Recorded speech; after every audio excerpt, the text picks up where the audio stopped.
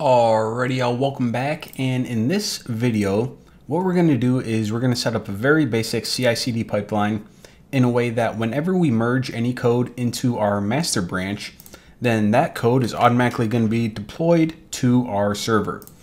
So that way it prevents us from having SSH into our server, pull down, update everything, yada yada. It's going to save us a bunch of time. However, before we just go ahead and get started, what I want to do is I want to give you a high-level overview of kind of what we're going to be doing. So the steps that we're going to be doing is I'm first going to make a unique SSH key. Now, with this SSH key, I'm of course going to be storing the public key on my server. And for the private key, I'm going to configure it to be stored in GitHub. And what that's going to allow is GitHub the ability to communicate with my server. And once we have that set up, then we can go ahead and make a workflow to deploy everything. But pretty much set up the communication first and then get into the good stuff. So whenever you create a new SSH key, I'll show you the command right here. So pretty much saying that we want to generate a new SSH key. These are just some of the settings for it. And the file, I don't want to just have it override my default one that I always use. So I'm going to call this SSH GitHub. Now, whenever you create this, make sure not to include a password. If you include a password, then, well, your automation is going to break because, well, it's going to require someone to manually type in a password. So go ahead and just hit enter to use a blank password or no password, however you want to call it. Enter again, and there you go.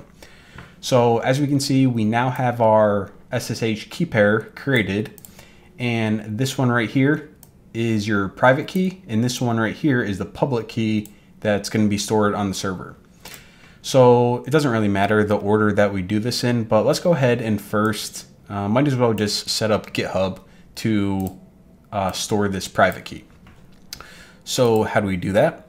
Well, in our settings, what we can do is scroll down here to go to secrets and variables and click on actions right here. And we're just going to make a new repository secret. So the name of this secret, I'm just going to name it very clear SSH private key. And for the actual value of this, what we can do is we can just cat out this. So here I can clear this. So cat this, and there you go. And by the way, even though what just got logged out, it says beginning and then it has your key and then an end, make sure that you actually include these lines right here. Not just the stuff in the middle, but the actual line that says beginning and end. So I'm just going to copy this and paste that bad boy right in there. Beautiful. Add secret.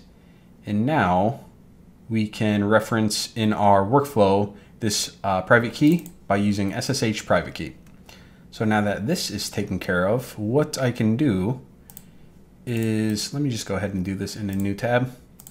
I'm gonna SSH into my server, Ubuntu at, and that's my IP. And all right. So what I actually want to do is just cat out this public key because we're going to be using that in just a second. So let me clear my screen and log this out. So this is my public key. I'm going to go ahead and copy that. Now to add this to my server, what I do is I'll just use nano, sudo nano, and it is in SSH in authorized keys. And that's the one that I use by default. So right under here, I'm just going to paste that new one in and save the file. So now my public key is on my server, and I believe we can just close this out now. Clear this, and yeah, pretty much good to go. So before we actually write this workflow, there are two other little things that I need to do. Let me pop open GitHub again, click the right thing. All right. So you know how we just added this private key right here. What I also want to do is I want to add two more secret values. One for the host. In other words, well, I might as well just do it. It's probably easier that way. So I'm going to create a new secret, and this is SSH host. And for this, I am just gonna give it my IP. And then I'm gonna create one more. And this is SSH user. And this is just the user to log in. So whenever I log in, I said SSH Ubuntu at that IP address. And this way I can just use variables instead. All right, so now we got all of our secrets configured. And yeah, I think we are ready to start writing this workflow. So how do we do this? Well, remember in workflows, what I can do is, since this workflow is going to be triggered whenever I merge code into master, I'm just going to create a new file called master.yaml, just like that. And for the name of this, I am going to say continuous integration. Now, unlike before, where we trigger this on pull request, what we want to do is trigger this. I don't even really have to explain it, kind of self-explanatory, on pushes to the branch master. So anytime we merge code into master, this workflow is going to get triggered. Now, another thing that I want to do, let me paste this in first, is what this is basically saying is that if you just merge code into master and this workflow is in the process of deploying, and then let's say that right after that, you made another merge into master, like right again. Well, in this case, we don't want like these two separate processes deploying code at the same time. So what this says is if there's any of these workflows already in progress, then just go ahead and cancel that. And that way the second one is the one that actually gets deployed. So in other words, it pretty much makes sure that only one of these workflows can run at a time, even if you do two merges right after each other. Now for the jobs, unlike before where we only had one job, which was the quality assurance, here we are going to break up this workflow into two separate jobs. Now the first job is going to be that quality assurance job. In other words, it's going to be this workflow. Because before we deploy any code, what we want to do is we want to run this, again, like I said in the last video, just to double check and make sure that our code is properly linted and properly tested. So before anything happens, it's first going to run this workflow. And again, this is how you run other workflows within a workflow. Pretty much just give it a name and say uses, and then a path to the workflow. And then after this, which hopefully this workflow passed, after this, we are going to write one more job, which is our deployment process. So we are just going to give it the name deploy, and this needs keyword is going to reference this job right here. So this is pretty much saying that unless this passed, then don't continue. In other words, we need this to succeed before we can deploy. Now for this deployment process, we are going to be setting up, of course, the commands to actually like SSH in and do some other stuff like deploy the code. And for this, we can just run it on an Ubuntu environment. And what exactly do we want to do in this environment? Well, this process is going to consist of two separate steps. The first step is configuring just our SSH, make sure that we have everything set up to connect. And then the second step is actually running to the command to deploy and update the code. And what this means is we are going to change into the directory where our app's at. We're going to take down whatever's running with Docker compose down. We're going to pull the latest updates, and then we pretty much just rebuild and spin everything up again. So for the first step of configuring SSH, let me paste this in and then I'll kind of talk you through everything. So the name, we're just going to call it configure SSH. Now, what we need to do is we're eventually going to be running this command, and I'll talk you through what this does in a second. However, this command is going to require environment variables. So in order to get these environment variables, what we can do in the easiest way is just to reference the value that's stored in GitHub, and whatever that value is, just map it over to an environment variable with the exact same name. So this is pretty much taking a GitHub secret and converting it to an environment variable that we can use in our commands. And then once we have those environment variables that we can use, we're just going to run this command right here.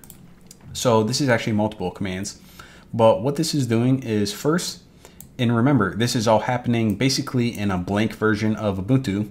So we're first going to make this SSH directory, since that's just where the private keys go. And then once we have that directory made, we're just going to take the value of whatever was in this environment variable and stick it in this file right here, which is SSH GitHub. In other words, we're just creating our signing key file. Now this line is just changing the permissions of that signing key file. And then last but not least, we are running this command right here. So this is a little bit strange if you've never seen that syntax, but basically what we're doing is we are marking the beginning and the end of this bit of code, which is pretty much saying we are making a new host called target. And this host is pretty much our server's address. This is going to be the IP of our server. The user, this is going to be Ubuntu. The identity file, in other words, the signing key that they're going to use is that one that we just created right here. Or not the signing key, the private key. I was thinking of my app logic. The log level, just log out any errors. And the strict host key checking. You know, whenever you first SSH into a server and it says, hey, the server identity, yada, yada, and you got to manually type yes. Well, what this does is it just says, hey, don't worry about that. Don't bother us with having to type anything. Just go ahead and, skip that part. So anyways, this pretty much just configures where we want to log in and how we're going to log in. And then with this bit of code right here, we're going to cat or pretty much like display it out. And then this redirect directive pretty much just sticks it or appends it to this SSH config file. So in short, we are taking this text and appending it to this file. So now whenever we SSH into the host target, it's gonna pretty much know exactly what system we want to connect to and how we want to connect. Now with that said, we only need to run one more command. Let me go ahead and paste it in. And that is this command, or this one last step, I should say. So this is just gonna run our actual deployment. And to run our deployment, what we do is we're just gonna SSH into this target. In other words, SSH into my EC2 instance. And now once we're SSH'd in, we pretty much just write the commands that we would normally do if we were just like, already SSH in there and updating the server. And of course, to do that, what we need to do is we need to change into the cooking core directory. That's where the app is. Now after this, we're gonna run docker compose down, and that's gonna bring down those containers. Remember, we're gonna have one for the database, and we have another container that the app runs in. Now, once those containers are down, we're gonna pull down the latest code. And remember, at this point in time, everything was already merged into master. So this is like brand spanking new code, the latest changes that you made to your app. And once we have the latest changes, we're just gonna run docker compose build to rebuild those images with the latest code. And then once we have everything built, then we can go ahead and spin up those containers using docker compose up, run it in daemon mode, and then we're just gonna make sure that we have everything recreated and yeah, get all the latest stuff. So let me actually just add a blank line to the end of this. And now, as soon as I push this up, since I'm not on any other branch and I'm just pushing right up to master, this should actually kick off this CI process. So let me just go ahead and push it up, and I can say testing CI CD, and let me just commit and push that and check it out. So now let me go in my actions, and you can see that yes, this new workflow is running, and I want to view the details of it. So I'm just going to click into this, and this is how it's displayed if you have multiple jobs. So the first job that we have, if I reference back here, is this QA job. What actually references this right here. So it's gonna check all my linting and testing. And if that succeeds, then it's gonna go ahead and run this deployment script. And as long as I didn't mess anything up, it should automatically deploy that. So let me pop this back open. All right, looked like everything passed QA. Now we can see if our deployment process is working. Actually, let me click into this. SSH configured properly, running deploy, looking good. Wow, pretty quick. So this looks like it was all good to go, and we can verify that. Actually, if we go to Vataxia NetAdmin, so it looks like we're getting an error, but this is actually good because, well, errors aren't good, but whenever I update my server, then right after, what it does is it has to, of course, restart Docker and restart Nginx. So this just means that Nginx is restarting. Now, the Nginx process should restart in like, I don't know, 10 seconds or so. So as long as I refresh that, I can see that, yes, everything was deployed and restarted successfully. So that, ladies and gentlemen, is how you set up a very basic CI/CD workflow. Now, another thing that I want to point out is that even though this is indeed a bare bones working CI/CD pipeline, this isn't like the ideal process. And I say that because remember, whenever we deployed this, even though I was kind of happy whenever I saw that Nginx error, you probably don't want like a production environment throwing these errors. And we'll talk through some solutions on how we can get around that and some trade-offs between different deployment processes. But for right now, I think that's enough for this video. We are now getting more familiar with GitHub Actions and CI/CD. So yeah, in the next video, let's see what we got to cover.